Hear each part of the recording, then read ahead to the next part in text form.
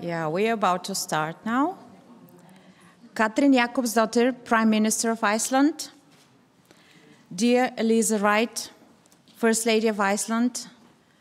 Dear Vigdís Finnbogadóttir, former President of Iceland. Dear honorable guests, colleagues, friends. Good evening and a warm welcome to Veröld hos Vigdísar, in translation, the House of Vigdís, named after the first democratically elected head of state, and also the UNESCO Goodwill Ambassador for Languages, who I believe has been an inspiration and role model for many of us here.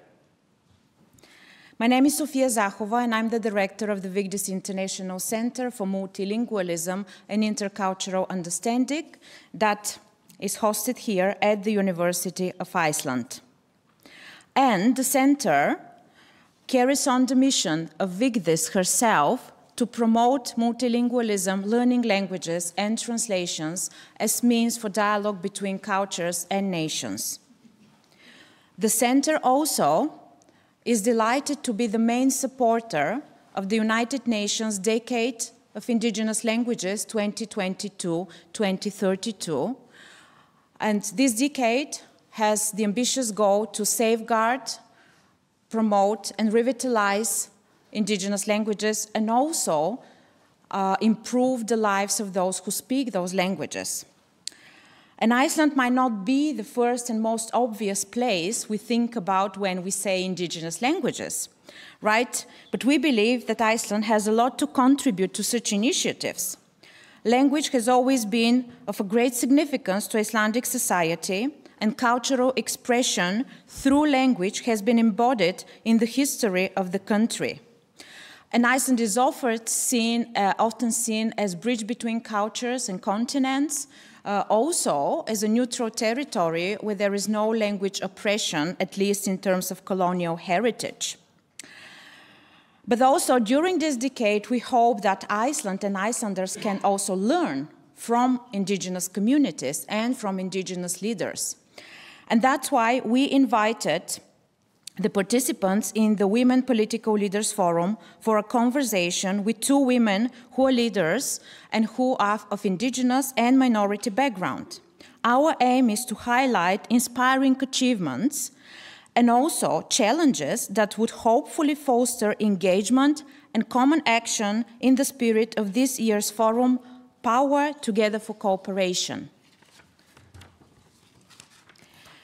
Our event, The Voices and Languages of Indigenous and Minority Communities, What Women Leaders Can Do, has been conceptualized as a platform of various perspectives that represent an intersection of historical legacies, human rights, gender equality, but also leadership at community, national, and international level.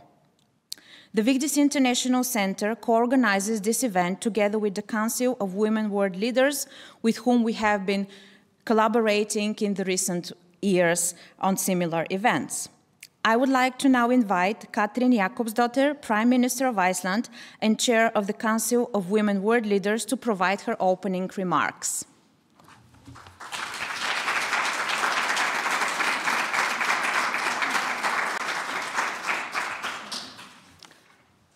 Dear guests and dear Vigdís, thank you for hosting this important conference. We appreciate your effort and work. We are here only to protest the presence of Katrín Jakobsdóttir, the Prime Minister. We refuse to stand by while she gets to pose as a political leader pretending to work against violence and for the rights of marginalized groups, while in reality her government has for the past years led the most brutal policies against refugees Iceland has seen, making it ever Excuse me. and more violence. Excuse me, I would like to give you the whole population in Iceland was outraged by multiple human rights violations which took place when the police hunted down and arrested, deported a big group of refugees and a group deportation to Greece. Okay, excuse me. I would give you the floor. Thank you for being here. 23 years old, young Palestinian men from Gaza, and an 18-year-old Hazara boy. All of them people in especially vulnerable position.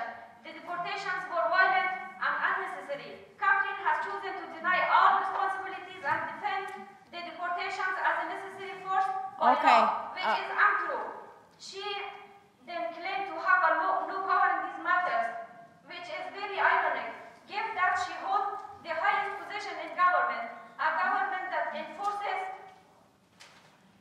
multiple deportation of women, queer people, children, and men every month. This is why we stand here today and we demand of you, Katrín, to step down from the podium, stop the empty talk and posing, and start doing the work needed to end all deportation.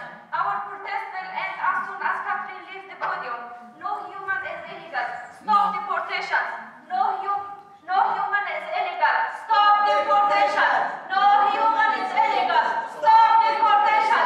No human is illegal. Stop deportation. No human is illegal. Stop deportation. No human is illegal. Stop deportation. No human is illegal. Stop deportation. No human is illegal. Thank you very much for your message. Thank you.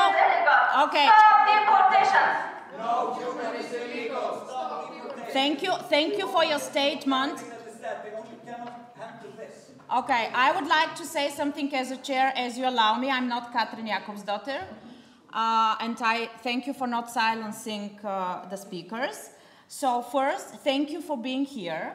I think you being here and being allowed to be here only shows that the university and the House of Vigdís is a space for dialogue.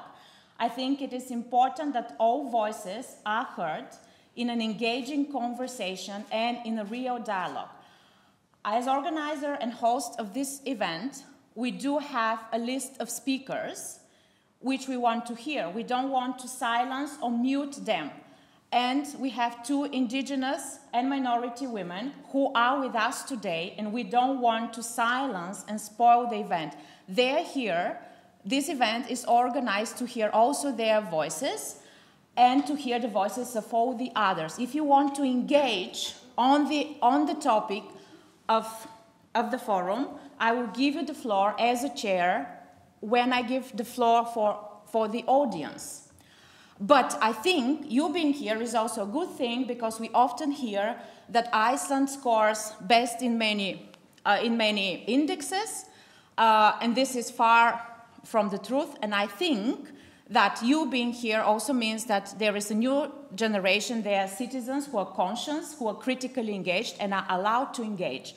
But I also would like to ask you to allow our speakers to give their remarks and their speeches, because you are now muting and silencing participants. Just like the government muted and silenced the people who were deported. They cannot be here in dialogue. We are not representing the government. Katrín Jakobsdóttir is. Yes, and she is invited. And they're asking her to leave. As an audience, I would request you, because we have come here for a dialogue, a conversation, so you are currently walking into that space. If you could allow us to listen to her as an individual, not as a position, please. She is not here as an individual, she is here as the Prime Minister.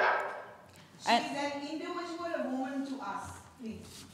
She's not here as an individual, she's the Prime Minister. And also, she's representing all the powers that depended all these people, also people who belong to marginalized groups, ethnic minorities who were deported.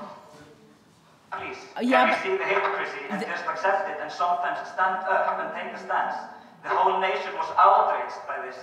She doesn't have to speak here. She doesn't have anything to add to what these wonderful thinkers and speakers and activists have to say. Yeah, probably you would allow a second opinion on that. Many people would like to hear the statement.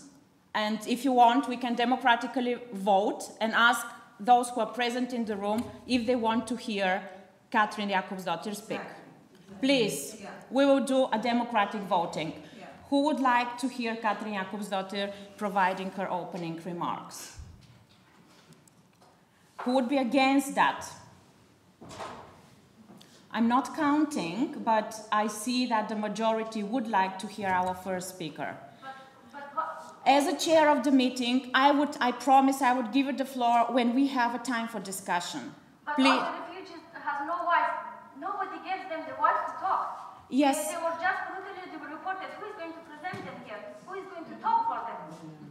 Yes, I would like to then propose to you to come up with an event that is an event about languages and dialogue among refugees communities. I think that's what we want to do here, to be meaningful and engageful. Yeah.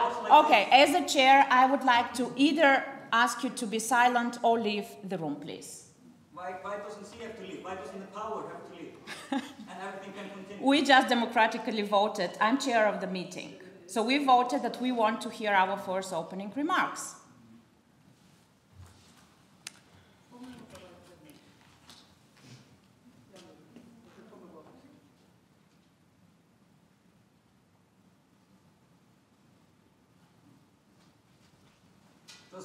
And you are silencing and not giving the floor to women who traveled all the way to here to speak about their own communities and their own leadership. It is a hypocrisy to say that. She can just leave and we can continue. Yeah, we just voted, the majority in this room, I'm chairing this assembly, and the majority voted to listen to our first speaker. If you're not all right with that, I will have to ask you to leave.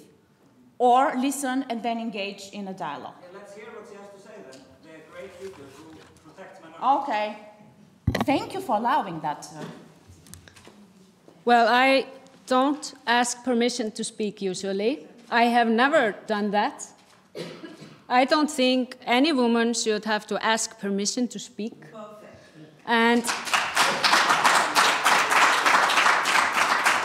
I have served in many roles, not just as a prime minister. And it's really something interesting about that always when women enter leadership roles, there are enough people in every sector that lash out to silence them. And this is just one of the many examples.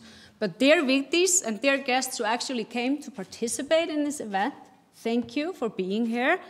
And I would like to welcome you all to this very important discussion on the voices and languages of indigenous and minority communities and what women leaders can actually do, organized by this center with the Council of Women World Leaders. And I actually lead the Council of Women World Leaders now, the only organization of its kind in the world dedicated to women heads of state or government, both current and former, founded by Vigdís Finnbogadóttir, Mary Robinson, and Laura Liswood in 1996.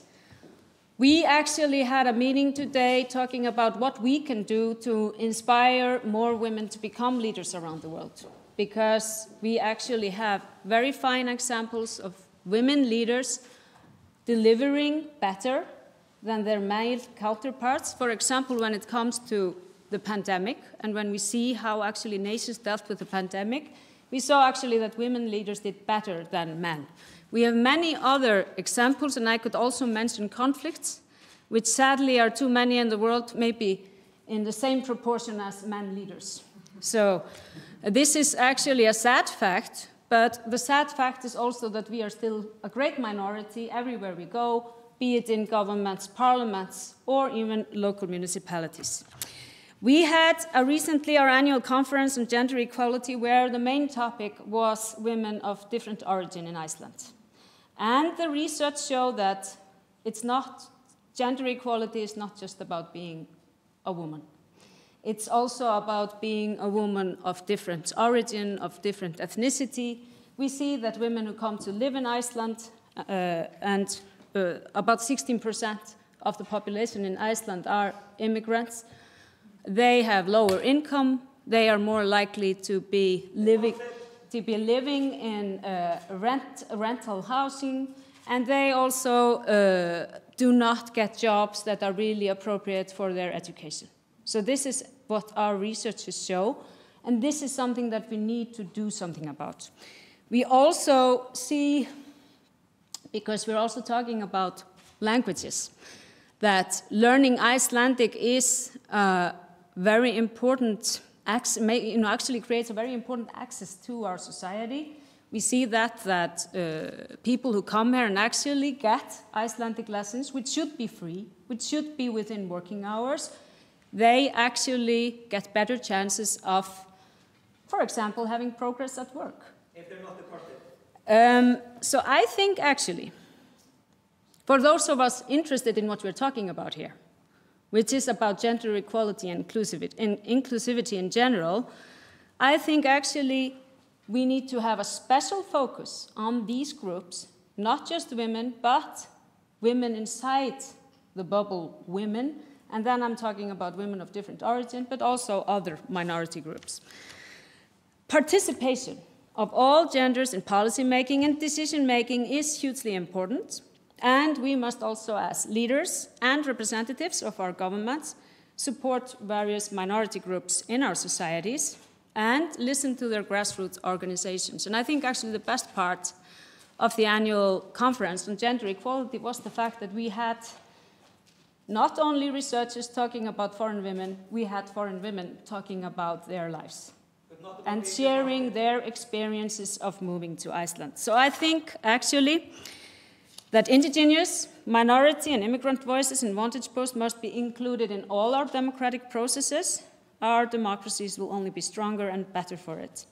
So thank you. I thank the majority of this room for having an interest in what I have to say, for what I have been fighting for as Prime Minister when it comes to gender equality. And I can agree with Sofiya that we do not do everything well, but I think Iceland has a lot to share when it comes to gender equality. Thank you.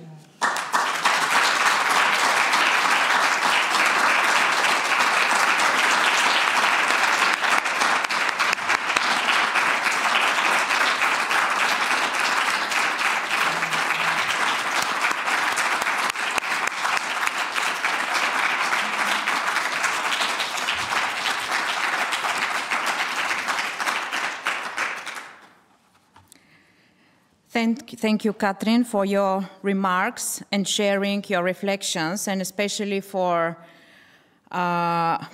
pointing out that the conversation should be always with the motto, nothing about us without us, right? Thank you for that.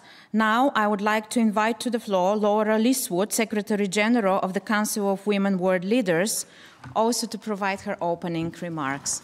Please, Laura.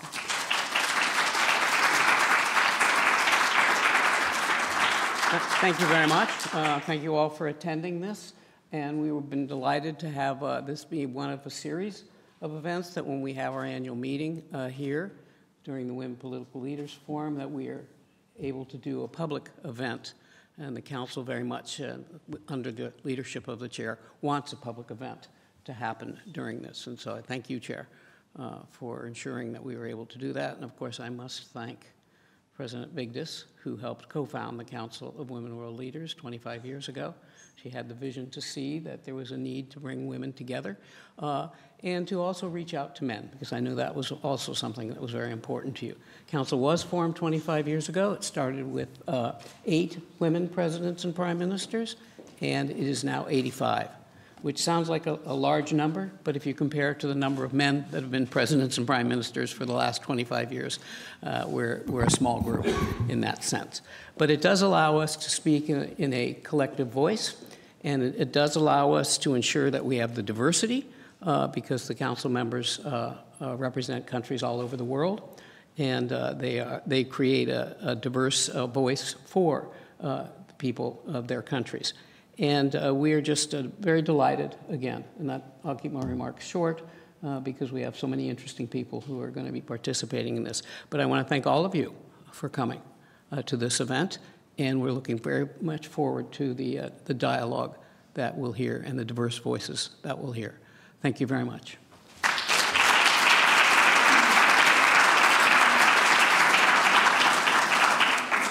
Thank you, Laura. And now let me make an overview of the discussion. We will have 2 speakers, each of them having of about 10 minutes. And they have been both involved in community and organizational leadership and kindly agreed to share their reflections on how to make minority and indigenous communities' voices heard.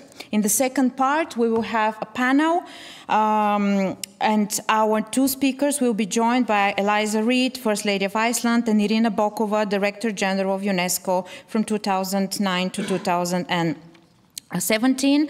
And then we will take questions and comments from the audience. Now I would like to introduce our first speaker, Sara Olsvig, who is the International Chair of the Inuit Circumpolar Council, which is the indigenous peoples organization that represents Inuit living in Chukotka, Alaska, Canada, and Greenland. Olsvig is a long-term human rights and indigenous peoples' rights defender and has previously served as a member of parliament in the Greenlandic and Danish parliaments and as vice premier and minister of social affairs, families, gender equality and justice in the government of Greenland. Sara, the floor is yours, please.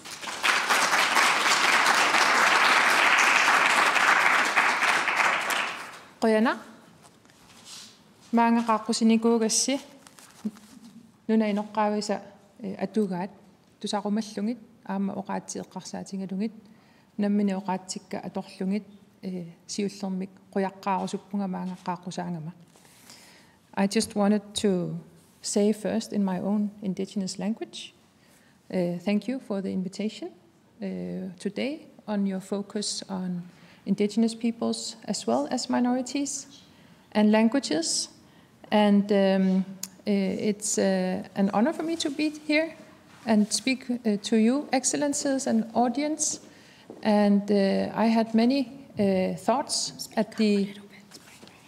Should I bring it up maybe? Yes, sure. Yeah.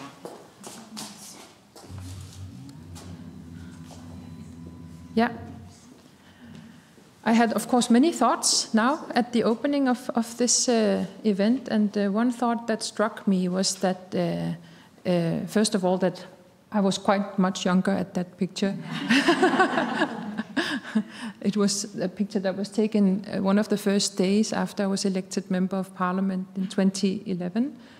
I always thought it was a little bit too, what do you call it, like it was done something about the picture. But I started thinking about also with the voices we heard from the back that as an indigenous woman and someone who is very much always engaged in many different questions, life has taken me through many different roles, both the role of being an activist, the role of being a parliamentarian, a government member, and now back into another kind of politics with the Inuit Circumpolar Council, which I have also worked for before I became a politician. And there's so many things that can be said about indigenous peoples and our languages. And I had to think very hard about which ones to draw up in a conversation like this. I am en route to Egypt to represent Inuit at the COP27. And I always feel a little bit ambiguous about traveling so far away, spending a lot of time in a plane, emitting a lot of CO2 to speak at a big conference. But I also know that if we don't go, when we represent peoples that are so few in numbers and whose voices are often drowned in a lot of other events, and not least among the many, many powerful peoples and nations, if we don't go and we are not there and we don't raise our voice, then of course we are not heard. So in all respect of everybody who wants to be heard, it is of course important to speak up and also be present. So I was very happy that I was actually in Iceland today when I received the invitation for this event. And I have chosen 3 things from the list of many, many, many things that you can talk about when we speak about languages. First of all, you know, with the International Decade of Indigenous Languages, which has a very nice motto, kind of slogan, leaving no one behind, which we all know about, and no one outside. I think that is a very good way of expressing and tying it to the whole world's agenda of a sustainable development and remembering those who are still there and not fully represented. What is particularly important to say when we talk about indigenous peoples and our right of self-determination, our inherent right of self-determination, which ties into so many aspects of our lives, including our identity, our culture, our languages, anything else that goes around around us, is that we are today recognized as peoples equal to all other peoples. That thing has stuck in my head because first time I came with ICC, with the Inuit Circumpolar Council, to a UN meeting was in 2005. I came with the organization as a young student to one of the last meetings in the UN Working Group on the Draft Declaration on the Rights of Indigenous Peoples. It was a meeting where I felt I could feel the air move. And it was because there was a debate about the S in peoples and the debate about where the apostrophe should be when we talk about indigenous peoples. And the voices of our people who stood up and kept fighting for that apostrophe to be in the right place and for the S to be included when we talk about indigenous peoples, it made the air move in the room.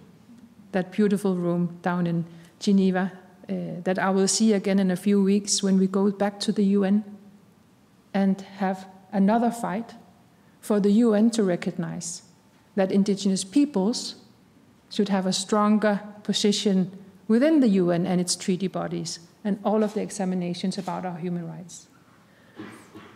And with that, what I'm trying to say, or I want to express, is that when we talk about indigenous peoples, and even when we talk about minorities, or other unjust issues in the world, I will actually now tell you one of the recommendations that we are bringing to the UN Climate COP in Egypt. My colleagues are already there bringing our recommendations. And it is that we urge everyone, all governments, to recognize the false dichotomy between what we call developed and developing countries. It only speaks to that inequity. It only speaks to a worldview when someone is in a lower hierarchy than others. And that is the constant struggle we also have as indigenous peoples, because what often is the case, and what the whole term indigenous peoples grew out of, is that we were the ones that did not obtain sovereignty or full self-determination when the world started to have decolonization processes after the Second World War. So for us, it is a constant struggle. And I have thought very much about, I was reminded again today of those different positions that you are in when you have that constant struggle. That you work and push the agenda, whether you are in government, whether you are in an NGO, an IPO, as we say, Indigenous Peoples Organization. That's what we want the UN to recognize in a few weeks. And when we as citizens, as mothers and daughters, as partners to whomever we live with, have these struggles from day to day. Because what I also wanted to say, that indigenous peoples, we bring a diversity to the world. We make the world richer. We have also in UN fora and in Egypt, we will repeat that the fact that we have been able to sit at the table and take part in negotiations, bringing another worldview to the negotiations and dialogues between states and peoples, it has made stronger results. Because we, who are often marginalized, whether it's because we are minorities or because we are viewed as peoples who don't have the same full sovereignty rights as other peoples because of our history, we often bring a more diverse and, I would say, colorful perspective on the world to the table. So it is a celebration to celebrate our languages. And I wanted to end on a personal note. In Greenland, where I'm from, I of course represent Inuit from 4 different, very, very different states. Inuit in Russia, Inuit in Alaska, Inuit in Canada, and Inuit in Greenland. In Greenland, we are in majority. We speak our own language, Liswood, as you heard in the beginning of my speech. But there's still a power relation that is different. It is still difficult for those who only speak Liswood, our language, to go through an education, to get a job, or to be a citizen in a country which is their own country. And it is also difficult for those who only speak Danish, because we also live in a complex country where your identity can be questioned if you don't speak your indigenous language. So it is still a difficult atmosphere. It is still a difficult task that everybody has to fight hard to find a solution to. Today it's the 9th. On Monday, on the 7th, it was International Inuit Day. And International Inuit Day on the 7th of November is celebrated because that is the day Eben Hobson Sr., who founded our organization, Inuit Circumpolar Council, it was his birthday. And his vision of bringing Inuit together is one of the things that make us strong in our identity. It's one of the things that for 47 years that has now passed since he founded our organization in 1977 together with Inuit from Greenland and Canada, and later Chukotkan Inuit joined us, is based on one thing that he has said and we have highlighted, and that is that although we are not a nation state, we constitute a nation. So to be able to understand the world in other ways than what we would call a Westphalian way, or in other ways that states would look at each other, that only is about what kind of sovereignty and state border we have, that is also something indigenous peoples bring to the table.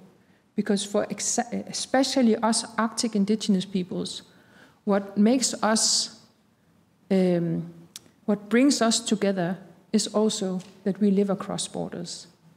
And we live across borders today that are more divisive and than divided than we had seen for some years. We were founded during the Cold War, but today it's unprecedented. And we have so much to fight for, especially for those of our peoples who have been suppressed the most. So, on my personal experience is actually that I didn't speak our indigenous language. It wasn't the first language I learned. But I had some parents, a white mother, an Inuk father, who went against the system. Because in the system in the 80s in Greenland, if you had a Danish or a white mother, you would automatically be put in a class that only speaks, class in a school that only speaks Danish. But they demanded that I should be in the Liswood speaking class, and I learned my language from my fellow kids, from my friends. The first language, the first word that my mother has told me that I learned, she also learned our language, is Ilalanga. Can I join?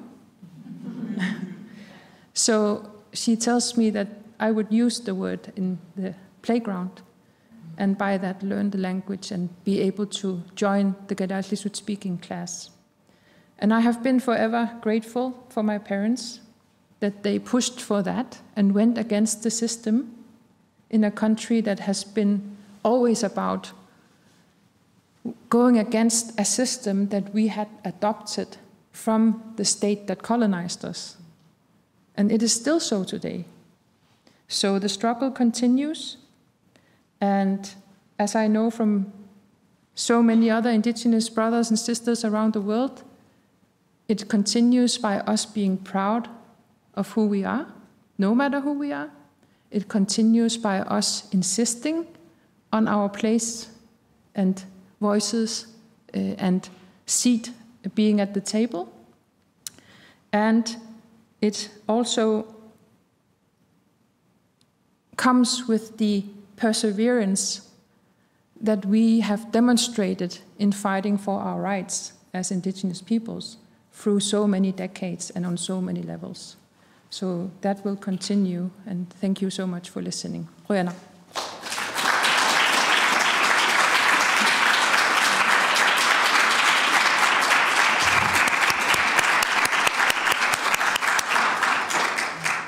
Kuyanak, this is I hope I pronounce it correctly, the thank you in your language.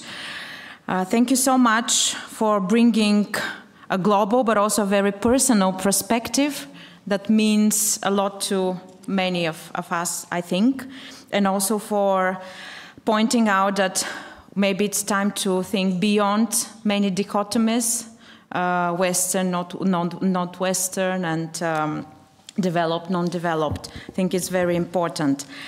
Now I would like to invite our second speaker, Lilyana Kovatcheva, and I will say a few words about her. She holds a PhD in ethnology and is the first woman actually to hold such a degree from a Bulgarian academic institution. She is also an author and has held different positions in the central governmental administration of Bulgaria, and also was director of the Center for Educational Integration of Children and Students from Ethnic Minorities in Bulgaria. She is also a member of the International Roma Union that has a UN observer status. It's an umbrella organization, and she has contributed to the Council of Europe's curriculum portfolio for teaching of Romani.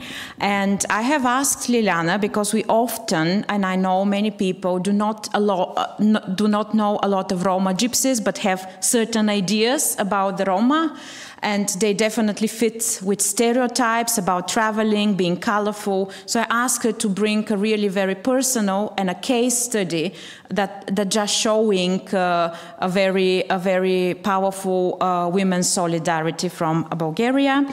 And now the floor is yours, Lilyana, please.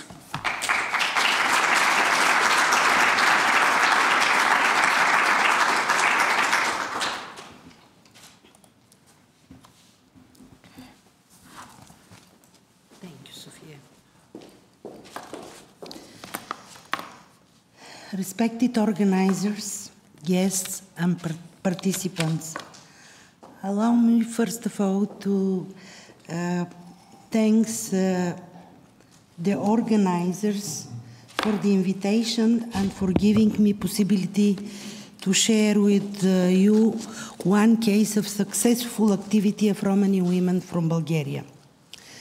Let me introduce myself. I'm Lilyana Kovatcheva from Bulgaria, Romani by origin.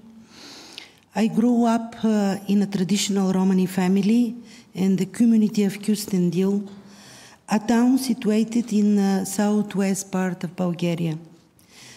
After I finished my primary school in our Roma neighborhood, I had a big ambition to continue my education, but my parents didn't not agree. They did not allow me to do so. This was 50 years ago, and on that time, no girl of Romani origin had done so. Only a few boys enrolled in a secondary school. After finishing their education at the age of 15, Roma girls were supposed to take care of the housework and were prepared to be married. For me, it was very difficult, almost impossible to convince my parents to allow me to go to study together with the others, the non-Roma. Finally, I succeeded to convince my parents. All our relatives were very unhappy and angry with my parents.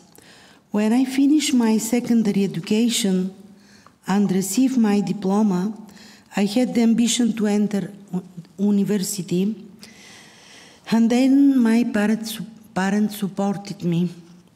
I finished pedagogy at university, became a teacher, and was appointed to the school of my own Romani neighborhood.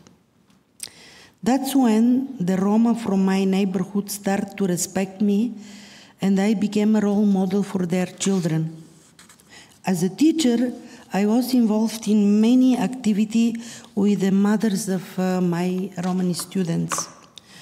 We registered the association's mother. A few years later, our association was invited by the Foundation Gender Project in Bulgaria as a partner for the realization of a regional project called Romani Women Can Do It. During the realization of this project, we learned a lot from our partners. They were very experienced in the realization of projects and in capacity building. The duration of the project, Romani Women Can Do It, was 3 years and included Romani women from 13 countries.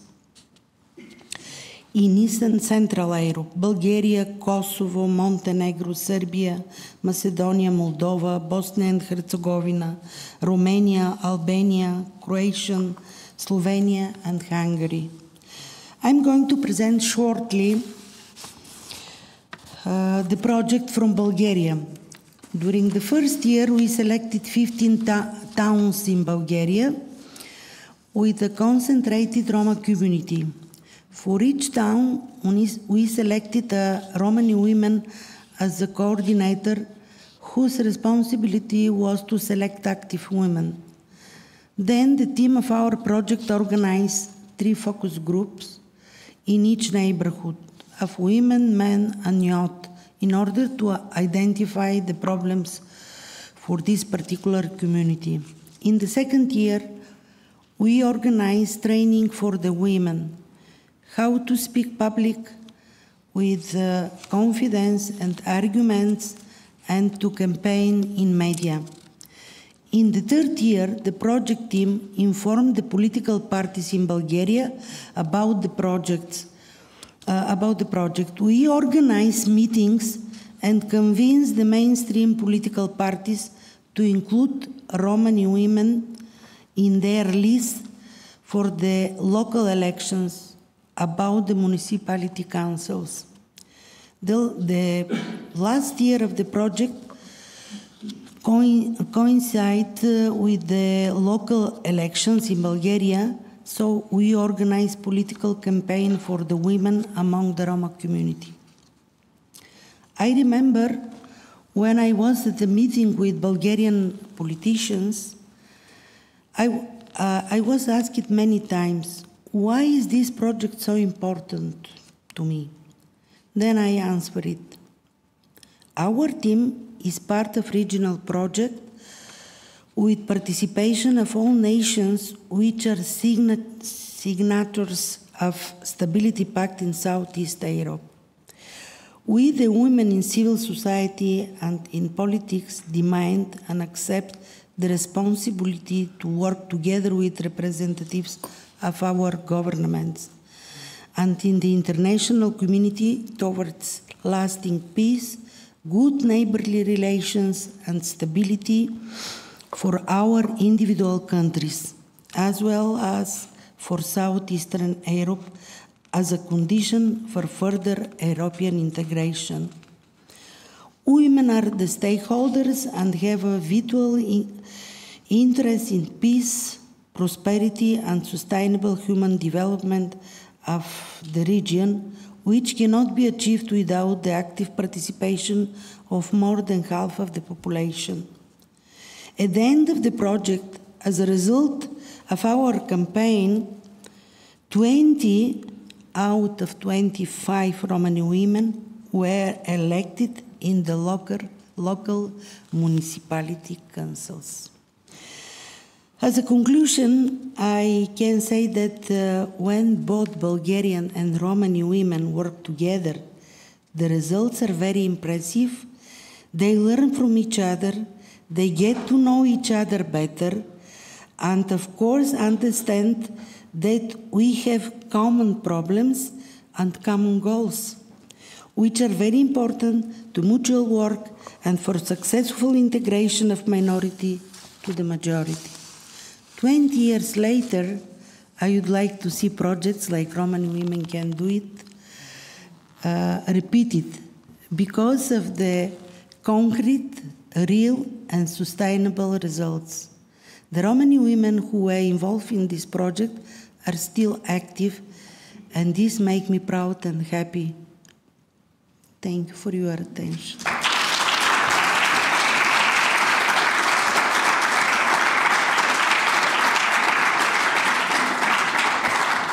Officer Stimi Pen, thank you very much. I think this is really a very impressive project. These women, I mean, really from 0 to 20 members of local municipal councils was a very impressive result. So thank you for sharing this, Lilyana. Now I would like to invite Eliza Reid and Irina Bokova to join the panel discussion together with Sara and Lilyana. No arrangements as you, yeah. Yeah.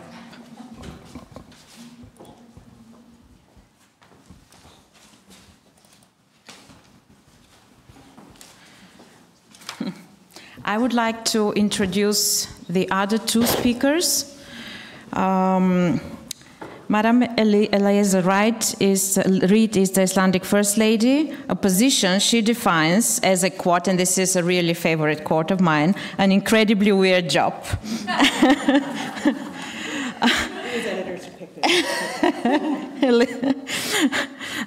Eliza is a journalist, editor, and co-founder of Iceland Writers Retreat.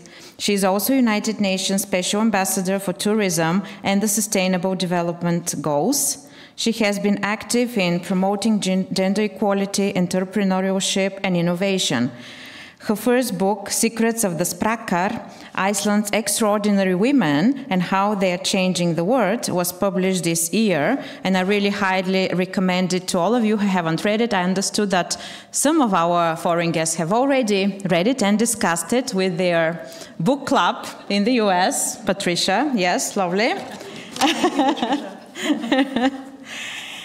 And Irina Bokova was the first woman to lead UNESCO as Director General of the organization for 2 consecutive terms, from 2019 to 2017.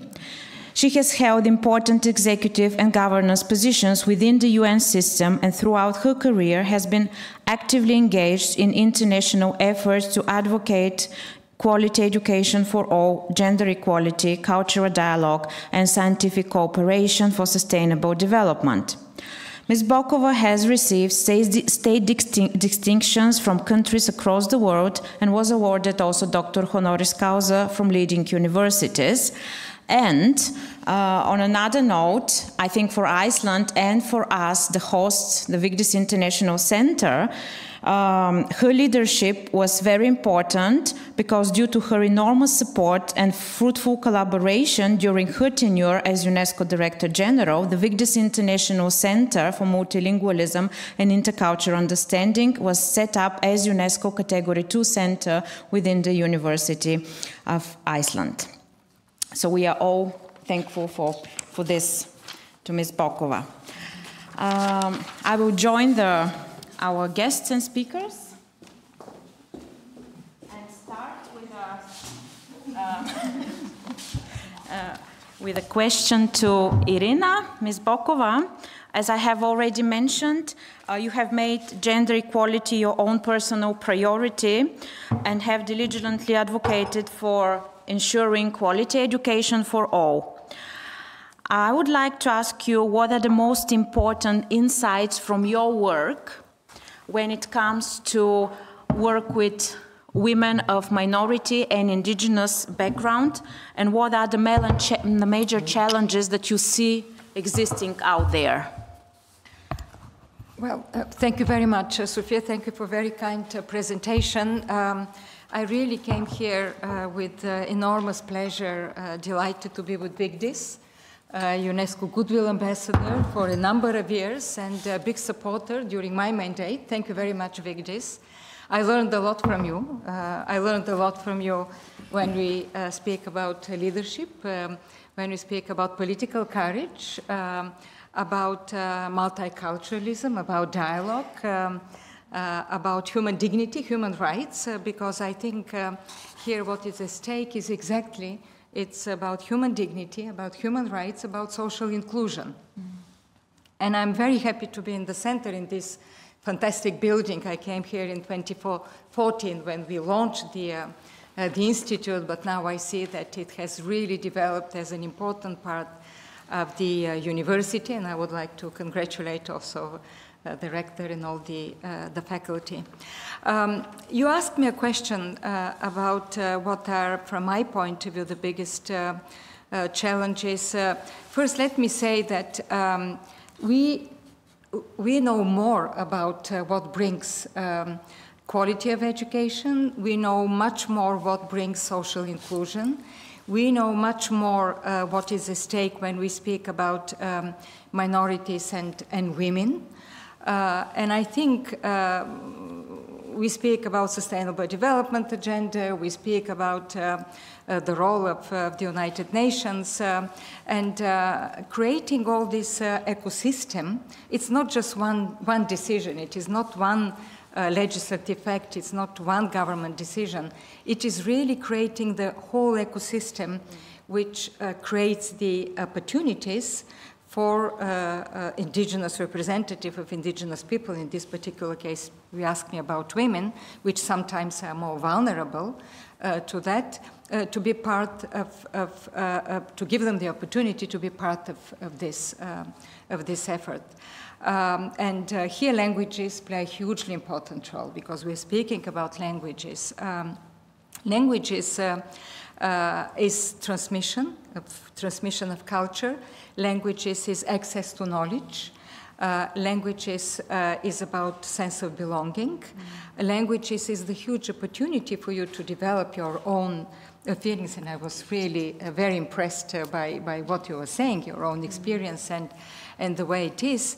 And if we don't recognize this diversity of language, give the opportunities, we will never achieve a true social inclusion and a true respect for diversity. Now, I have, during my time as UNESCO, I have visited a number of communities in different parts of the world. I have spoken, and we have, at UNESCO, we have worked in Central America for not only translating textbooks, but creating the content of these textbooks, because it is not just translate from one language to another. It is really to have the local context, to have the local, so it's, I think it's really focusing on what makes this inclusion work, in full respect of the culture and the identity of such communities. Thank you very much. Now I have a question to Eliza as a Canadian Icelandic. So you have been probably following the developments in Canada related to Indigenous communities, language loss, assimilation, cultural oppression, but also physical extinction.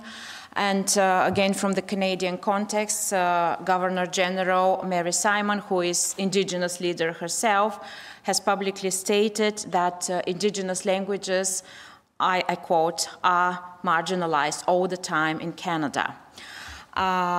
Living in Iceland and being an Icelander also, you have observed the policies, processes, and initiatives related to language.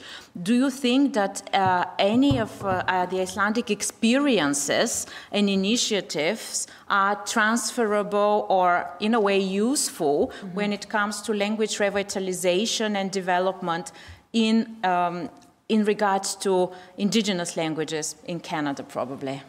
Thank you very much for the question, and thank you very much for asking me to sit on this incredibly illustrious panel of people with wonderful speakers, and I'm so grateful to have been asked to participate. Yeah, so in Iceland we have this phrase, glögta gests augað, a guest's eyes see more clearly. And I think as someone who has English as a first language, which is incredibly spoiled when you think of it, but who has spent most of my adult life as an Icelander, living in Iceland, learning the language, which is an ongoing process. I often use this expression about the guest's eyes because, as you say, I see things about both as an immigrant how easy or challenging it is to learn a new and lesser spoken language, but also the importance of doing that and I think it's, if I may say so, it's one of the things, you know, I feel as a new Icelander, and I always speak of myself in the first person with Icelanders, that it's something that we deserve to be very proud of. If I put my hat on as a Canadian, which I also speak of myself in the first person as a Canadian, we do have a lot of, you know, oftentimes very shameful history when it comes to Indigenous relations. And I hope, and I see that from the outside, someone who hasn't lived in the country in over 25 years, that we are working towards good reconciliation, and the support of Indigenous languages is so important to that. And I really enjoyed what Sara said about Indigenous peoples. If we look at the territory of Nunavut, for example, in Canada, which is majority Indigenous peoples, I believe it has 14 functioning languages within this community. So also within Canada, this is a very, very diverse group. So what can, you know, I think any areas, any linguistic groups, we can very much learn from each other and exchange communications because we are all on the same page about how important this is. Now, if I look at the Icelandic example, certainly when I speak about Iceland abroad, some of the things in relation to our language that I like to highlight are, you know, building on this long history that we're very proud of and combining it with modern technology, because the future of language also lies in technology, and we need to be able to communicate with devices. We need to be able to have, you know, the autocorrect when I type in Icelandic is very, very frustrating compared to when I type in English. And that does make a difference for young people today when we're communicating. And so there's these wonderful schemes to encourage us to develop voice recognition technology. And I know that my husband and I have both been an active part of this, maybe me especially, because I speak with Icelandic with an accent,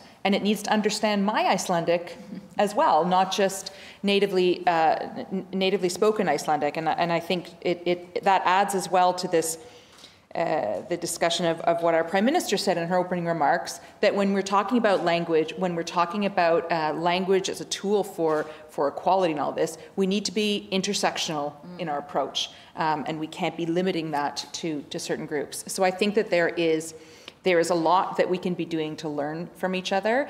And I think that what we have to offer here in Iceland are this technological approach, and I would say sort of, and this is not to say that other languages don't have this, but this sort of fun approach to language. You know, we have this committee that brings new words into the language when we need it. And you can vote for Word of the Year on the national broadcaster. There's a big ceremony that, you know, and there's new words that came in to do with feeling shamed that you gave someone COVID, that we have a word for that in Icelandic now. In a more positive way, you know, we have a word now for racial profiling, which we didn't have before. And that, you know, there's lots of ways that helps the languages to grow as well as we adapt to modern times.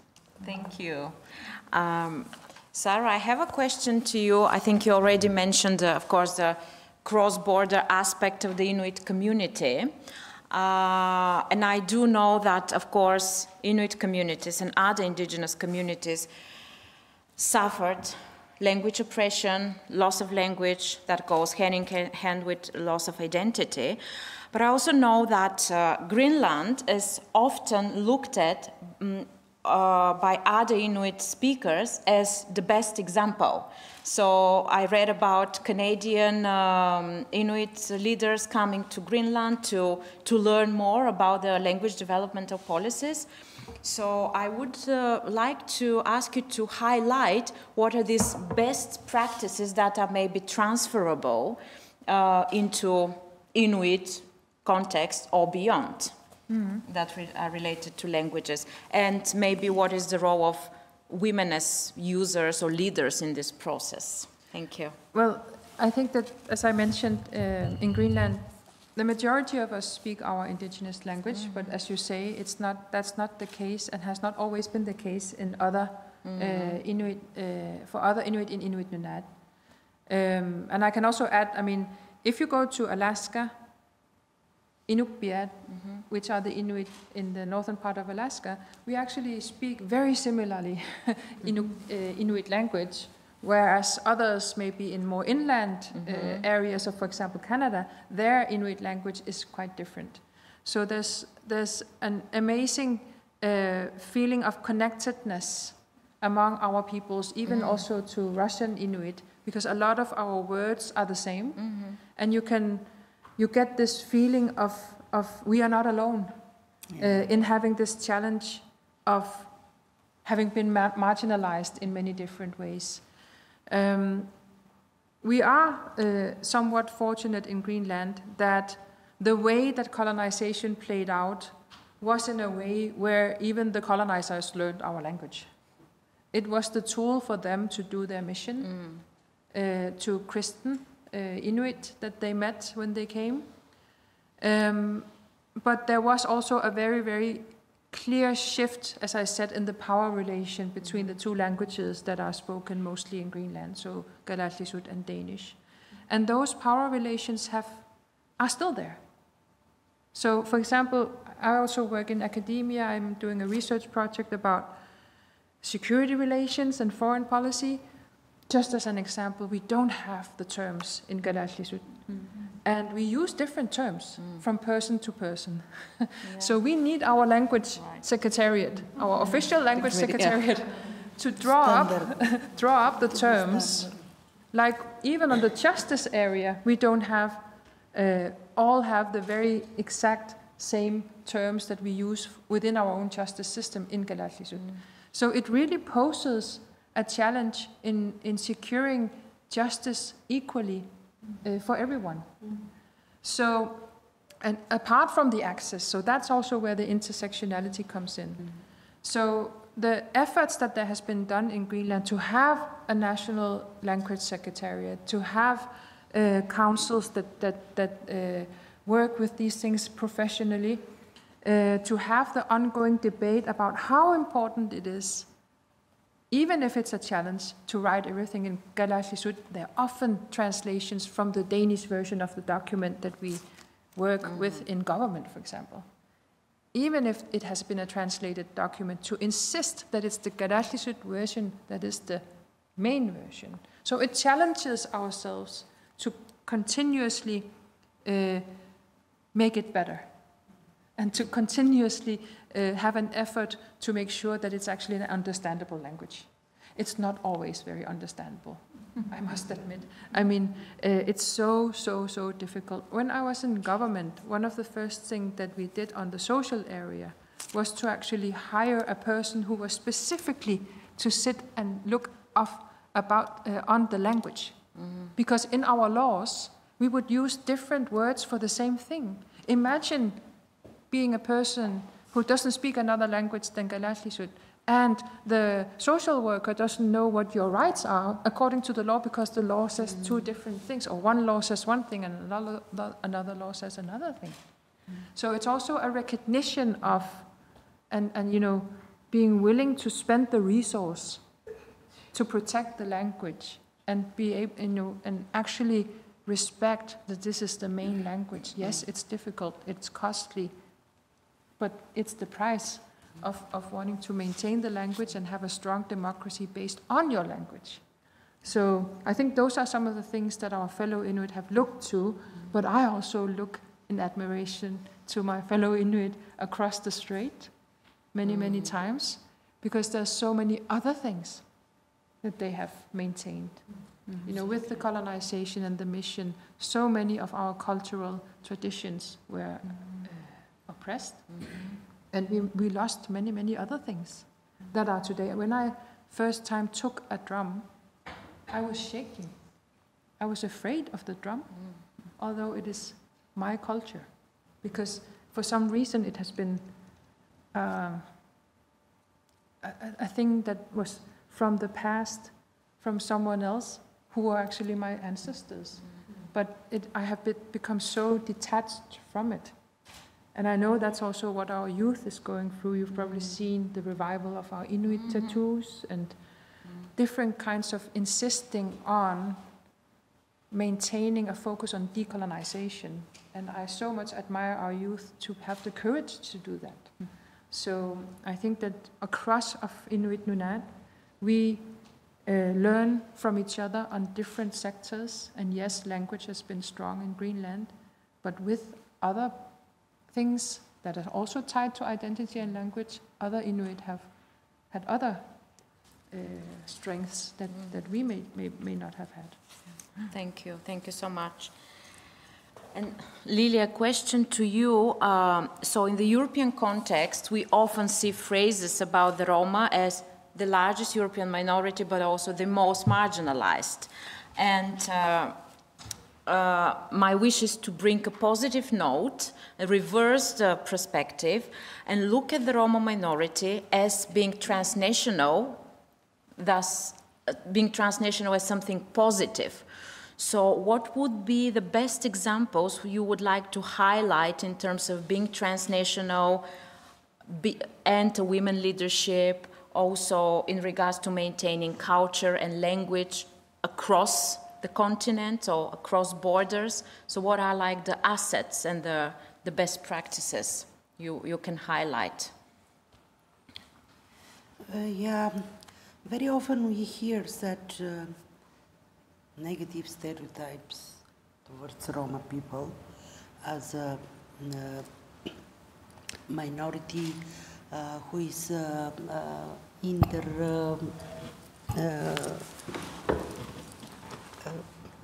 it's not from one country, but it's dispersed in many international, countries. Many times we hear that there is Roma people who are uneducated. There is women, girls who are married on 15. Some of these examples used to have it very long ago, but now the situation is changed. So I like to break these stereotypes. Therefore, I did a research how many Roma youths are with high level education and has a university degree. Came to know that there are a lot in Bulgaria. I'm speaking for Bulgaria now.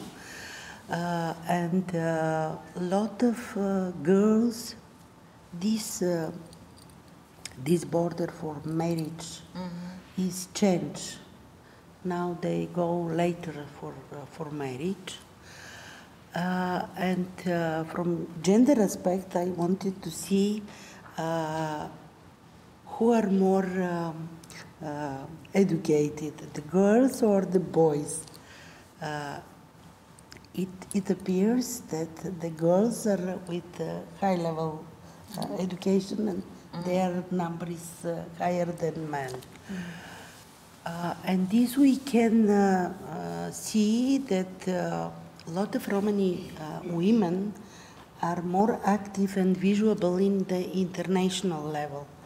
Miranda Vulostranda from Helsinki, from Finland, she is the author of the textbooks for learning Romani language at school. She used to work many years in the Council of Europe as a powerful Romani women who work with Romani women from other countries.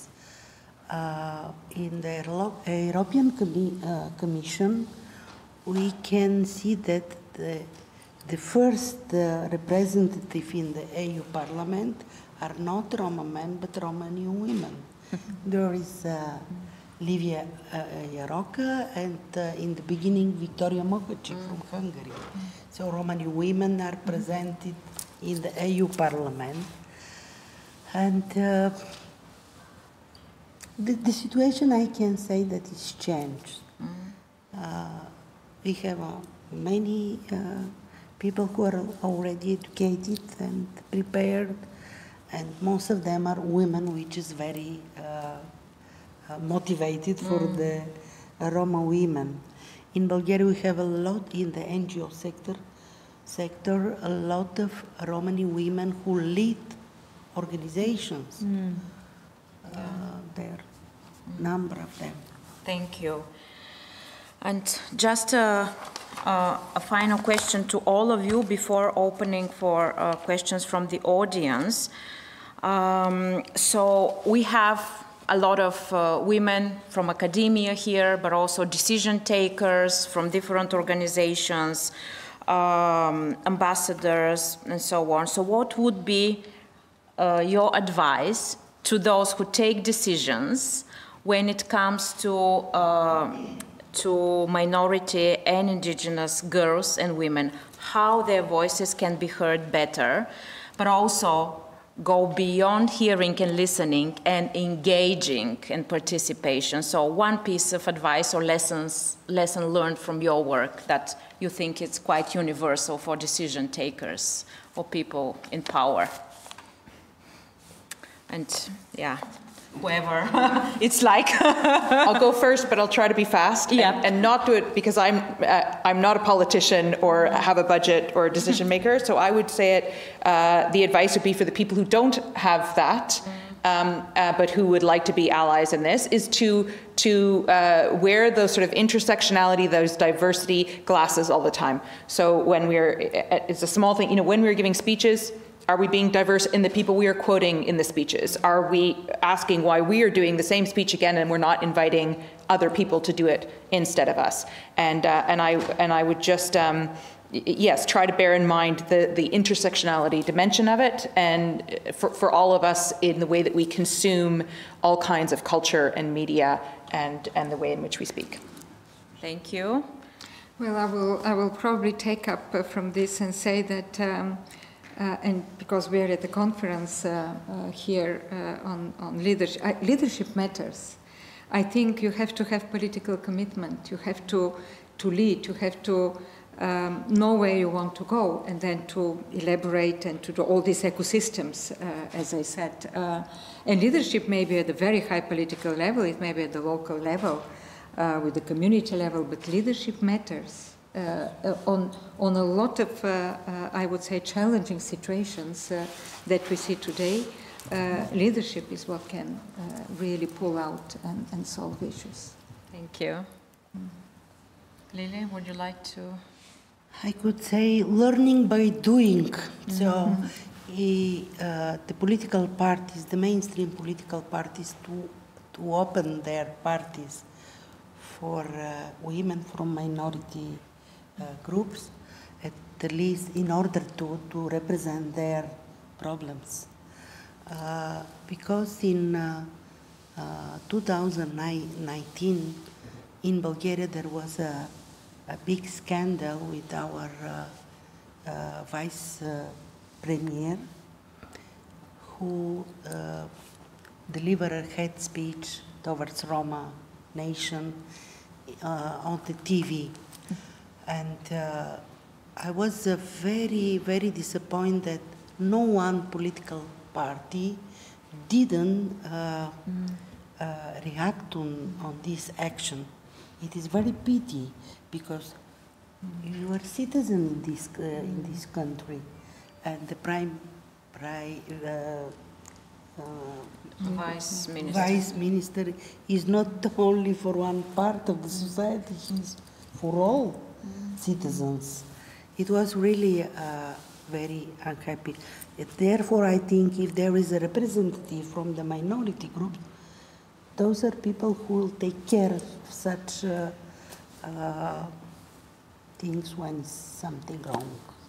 Thank you. And block the rights of minorities. Thank you, Lily. Yes, Sara? and I think we look at the numbers in Greenland, and it's the same as you mentioned, that it is women taking higher education, but it's not women who are in the most highest leadership roles, especially in businesses. We are doing relatively well in politics, but still not nearly equality in politics either. Still about a third are women. If we look at the now there was recently new numbers again on our income, and the inequality in our income, even for those who have higher educations, is still significantly less than men. We still have massive overrepresentation of women in regards to violence against women, in regards to abuse of women and girls. So it is truly, truly the intersectionality, and it's truly also a matter of never, ceasing to bring this to the attention of everyone. And another thing that I would also like to say is that we also have to be very, very specific in our in how we view representativity. A lot of times we see a deficit-based approach to our peoples, that we are the problem, or someone comes from outside to teach us how to do things. And there comes again this recommendation we have to recognize the false dichotomy of what is the real and the other, or what is the right worldview and a not right worldview, or the main worldview. Yeah, because it really doesn't speak to bringing things together and having true representation. And it also creates the situation where we constantly are faced with the deficit-based approach. That these people lag behind because they are this and that. And I think that that is a true challenge that especially is true a lot of times for women.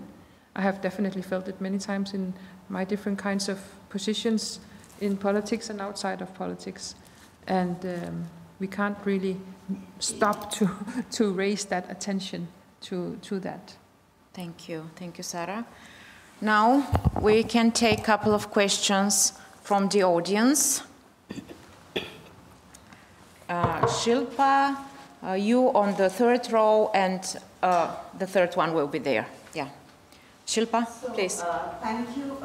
My question is to you, Sara. It is just out of curiosity. We have a similar history. So I come from India, and even after 76 years of independence, I can still feel the scars of colonization, wherein my languages in the country and the culture carry a stigma with it, because English was when I see myself also, I have been socialized and nurtured into that, so sent to a convent to learn English, to wear English, and to talk English. So, because there was the stigma which was associated with my own language, my own indigenous language. In your community, was within your community a similar stigma? Like, I know in the Romani, I'm slightly familiar with that there were quite a few who were embarrassed of carrying it with them. But was there a similar understanding or a similar feeling or a narrative in your community? Yes, and still today. there are still things that happened during and after, during colonization and after the formal end of colonization that were intended to teach us a different language, a different way of life, even to the latest thing that has been revealed is that there was even efforts for us to not become too many. There was a case in the 60s and 70s of a policy to insert IUDs in women and girls. And right now, in these years and months, the stories are being told about this happening to girls down to the age of 13, this happening as the numbers we have today to something that is approximate half of all fertile women and girls. And this happening often without their consent or their parents' consent, resulting in, for some, infertility. So in my own family, we have also are directly affected by another policy which was about being legally fatherless. My adoptive father is legally fatherless. It was a policy that existed until the 60s in West Greenland, 70s in East Greenland. Mostly Greenlandic women having children with mostly men coming from outside, but the man would not have a legal responsibility to the child. We have often looked at that with the perspective of the child's rights. We call it legally fatherless, so that we focus on the child. But what about the woman? And what also did it do to the view on women in our society? That there was these policies of inserting IUDs. And I watched a documentary about adoptions, not forceful adoptions, but adoptions that happened of Greenlandic children to Denmark. And one thing that was said really, really stuck to my mind, to this mother who finally met her child again after not seeing the child since the child was adopted and moved to Denmark to a new family, was that it was because my brother-in-law, who is Danish, said that I had to give her up for adoption, and we did what the Danes told us to. So this is also about the power relation. When the teacher says to the kid, you have to go to the doctor because the doctor has something to tell you, the kid goes to the doctor without asking. So in a colonized society, we see a power relation where it's difficult to explain, but it's a kind of a sense of authority and a relation to authorities that is different from what you see other places, I think, because I have not lived, I'm not from another place, but I recognize that even today. And it also comes through the language. So that's why we still have this huge inequity between those who speak either only Galaslisut, are multilingual, and those who speak only Danish on so many different levels. And it is still a constant struggle, and there's still inequity. So it's 79 we had home rule, 2009 we had self-government. With the self-government agreement, we can freely initiate our constitutional preparation. We can decide to have a referendum to become independent.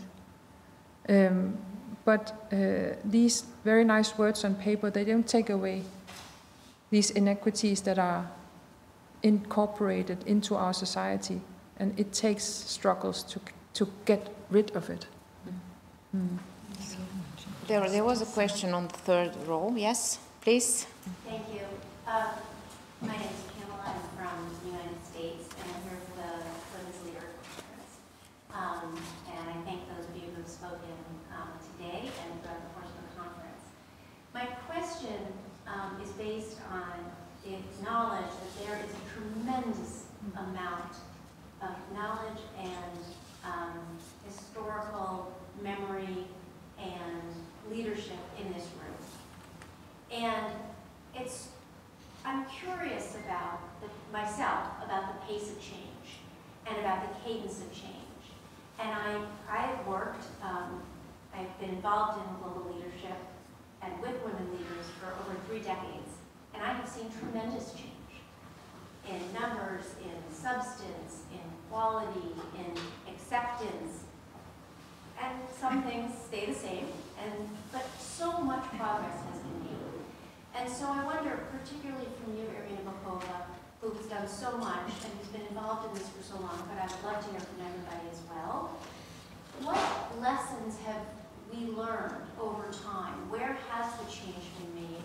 What kinds of changes have you seen to be successful? And where do you think we can go in the future? Because, you know, impatience is one of the greatest barriers to making structural change, and I know that you've seen some of that in your career. Well, it's a big question, what I have noticed during the time when we were preparing Agenda 2030 for Sustainable Development, when we were looking on particularly on the goal on education, and then linking it also to gender equality, to girls' education, looking all across the different aspects of development, and what makes a society inclusive, and what are the different elements into this.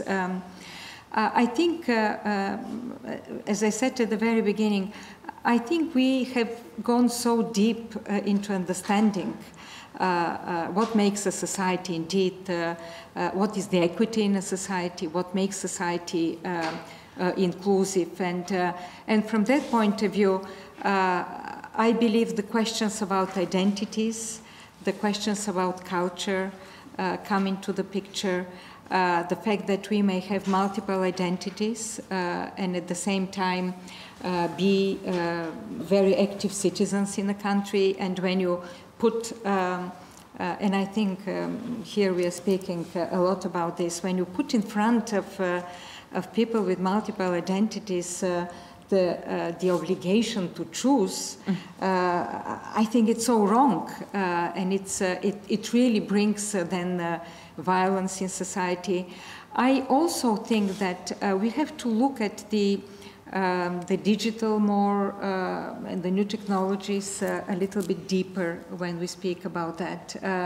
You brought here different aspects of the digital, and I think it's an incredible opportunity, of course, to engage, to communicate, to access to knowledge, everything. But if we are not careful about what kind of content we put there, whether it's diverse content, whether it's a content that is taking care of all our here, I would say, concerns. And particularly, I'm very much worried nowadays, and it emerges after all this research that is being done. I'm very much worried about artificial intelligence. I'm worried about it. It's an incredible, once again, opportunity to solve issues of health, of sustainability, of climate, of everything. But it's very important what kind of algorithm we create, what we put in there. Whether we entrench stereotypes that we have now, whether we entrench their biases that we have now, whether it's gender, whether it's ethnicity, whether it's language, diversity, and all this. And I think here technology is going much faster than we are thinking about it, that we are catching with it. And I'm really worried about that. I'm very much worried because particularly when it comes to women and gender, we are seeing already some not very positive examples into that, that all these biases are entrenched there. And sometimes we don't even notice it because it's so subtle, it's so quickly, it's so fastly moving. And I think from that point of view, diversity should be there also. Respect should be there also. If we have to look at it from that lens, that it's an incredible tool to protect our diversity and to pass it, and not just the other way around, with respect, as I said, and without any type of of biases and stereotyping of it. But I don't think we are there, and I'm very worried about that. Thank you. The question from the top. First of all, I'd like to thank you for an interesting meeting and sharing your knowledge and experience with us. We know that we've all read about the stories of Indigenous children being taken away from their families, and we've heard stories about mass graves being found, as recently in Canada, discovered after, well, from something that happened not that long ago, decades ago. And we all know about the discrimination of Romani people in many European countries, and how that the European states have treated them. These mass graves that were recently found in Canada, we also have mass graves in the Mediterranean. And these mass graves are being filled basically every day now. So we also have a representative of a brutal state that is discriminating against people, that is deporting people, sending people to the death, that is participating in the European Frontex cooperation, building up borders that kill. So my question is, what does it take to become a true leader? We talk about women leaders. Is there, Sara asked the question, can I join? That was in her speech. There are people out there that are asking this question every day. Can I join? Can I have a decent life somewhere? Can I be treated like a human being? And there are states that are preventing them from being human beings. They are taking the humanity away from them. So my question is there anything that all your knowledge and background that you can advise a person that's sitting there and wants to be a leader, to become a better leader, if this is what she wants to do? How to change the way she's behaving and the state she's leading? Treat people differently, with dignity, and as human beings. Thank you. Thank you. That's my question. Who wants to engage with an answer? Maybe Sara, would you like to start? Oh, yes. Well, I have not read the Icelandic news, but I can imagine what it is about. I have not followed the development here, so I'm not very, very sure what it is exactly about. I can just say that in my opinion, we are living in a very, very worrying time.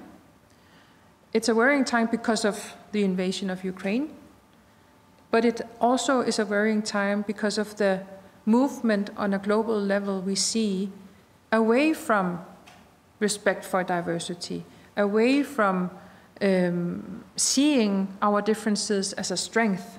And that has been happening for a long time. We have felt it in Greenland and among Inuit.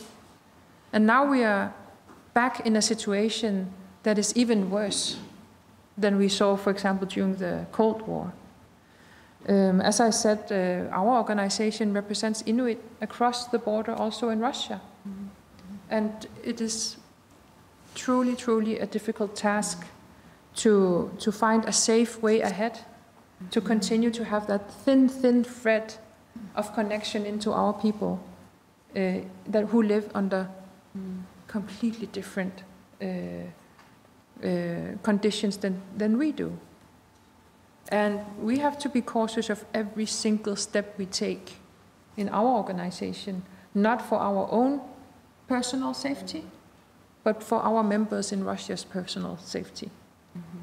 So the times that we live in today, where there has been a movement towards policies around the world that are unjust, that are divisive, that are bringing us in the wrong direction in regards to recognition of our equal worth.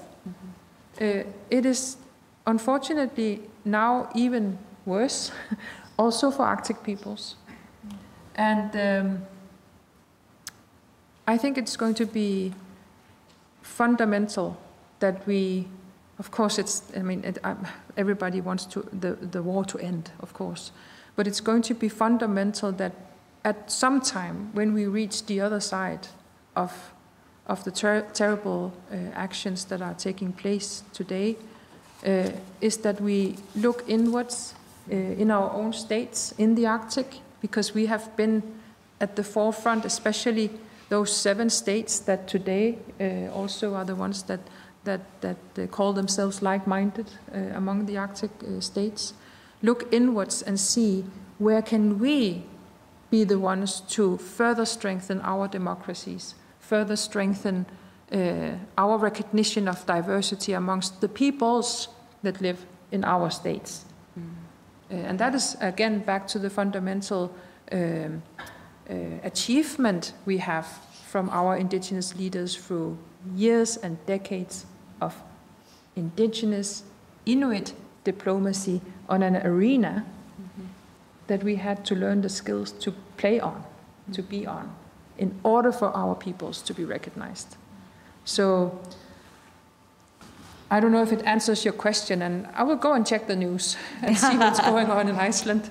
I just want to say that I am deeply worried of not just what is going on in Ukraine, that is the most worrying thing right now, but there was a movement already in our world that was a worrying movement. I'm also going to go soon to my hotel room and check the news from Alaska, because there's an election going on in the US, and in a few months ago, the first indigenous Inuit woman was elected from Alaska to the Congress, and she's now running for having that term fully for the next 4 years. So small, good steps are happening, and it has to continue.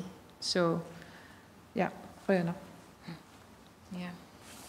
I think leadership is, it's something that I think about a lot, and it's such a huge question, but I think it addresses a theme maybe that has been common throughout the panelists this evening, and that has to do with diversity. Because the way that I define leadership, or the way that I might want to be a leader in my sphere, is maybe different than the way that you are doing it, and that's a good thing. But I think, we're brought here tonight because the Reykjavik Global Forum has been taking place, because of the Congress of Women Leaders here, and we're very privileged to be in the company. I feel very privileged to be in the company of such outstanding women leaders here. And I think that it has not only to do with diversity of opinions and diversity of viewpoints, but leadership has the ability to bring together and try to work with these diverse viewpoints and listen to them, because we can't be leaders in a vacuum either. And I think that that is a nuanced and important skill set as well, that we have to recognize that there's give and take and everything. Thank you. So a final question from there. Thank you. Very short, because I know that we don't have time. My name is Rosalia Pura. I am a member of Romanian Parliament Foreign Affairs Committee, but I am member of Hungarian minority from Romania. And I am sure that you know about the initiative, what was needed for create a legal framework at the level of the European Union for the national and linguistic minority. The name of the initiative was Minority Safe Pack. The Minority Safe Pack was signed by 1.2 million European citizens from 7 countries. So the legal asking was fulfilled to be discussed by the European Commission. In 2020, February, it was on the table of the European Commission, and unfortunately I have to say that till now it doesn't have an answer. Working in foreign affairs, I have to underline that my perception is that, unfortunately, inside of European Union, we cannot have, let's say, an importance like minorities to create a legal framework for our rights to use our mother tongue, to protect our culture, and so on and so on. And my question is, if Your Excellency see any possibility that the UN or maybe the UN with the European Union will make the steps to create a legal framework, because if you are a minority in a country, we, the Hungarian minority, are in parliament because we represent more than 5%. But we are a minority, so we have some laws in Romania, but if we don't put under practice the laws, they are just paper. Yeah. Okay, I would like to ask for just really very, very short feedback or comment, if you have any. I may say something. I don't know exactly about the European Union, but the Council of Europe has a charter of the rights of minorities, and now Iceland is taking over the presidency of the Council of Europe. Today we were informed about that, and we know that there is an important work, and the Council of Europe is indeed this space which creates the legal framework on many of these issues, and the charter on I probably don't quote specifically the name of it, but it is precisely about minorities' rights. And maybe through the Council of Europe, you may find some of the work of the Council of Europe, you may find some of the responses for this. As I said, I don't follow European Union on this particular, but I think European Union is not actually about creating this particular acquis communautaire. It's rather the Council of Europe, and maybe you know more about it because you are working there with the Roma languages. Yeah. The Council of Europe did a lot in preserving and protecting the minority rights. At least I was in the working group for creating a portfolio of Romani language. So they did a great job, give possibility to all minorities to create portfolio for their own languages. But here is, as someone said, that sometimes the legislation is on paper. They did a really great job, but the national government was supposed to have this process in their own countries. What I mean, this portfolio, the Ministry of Education, to offer to the teachers who are teaching minority languages, to use this a good instrument for them. Somewhere is broken the chain. I don't know what is exactly the reason, but sometimes on the international level there is a lot of good legislations who give good instructions how to be done, how to put in the practice, but the national governments sometimes. The question is how to hold governments accountable, because they commit, they sign documents, but this is the big question, right? And there is no way to push them, and there is no legislation to obligate them. Yeah, with this question mark, I would like to thank our participants, but also all of you here who came, listened, engaged, for being here. And let's continue thinking and working on common initiatives, or each of us in our fields, and just try to improve the situation. And let's get together also in a year to reflect on new achievements. All the new improvements. Yeah, Definitely only accountability.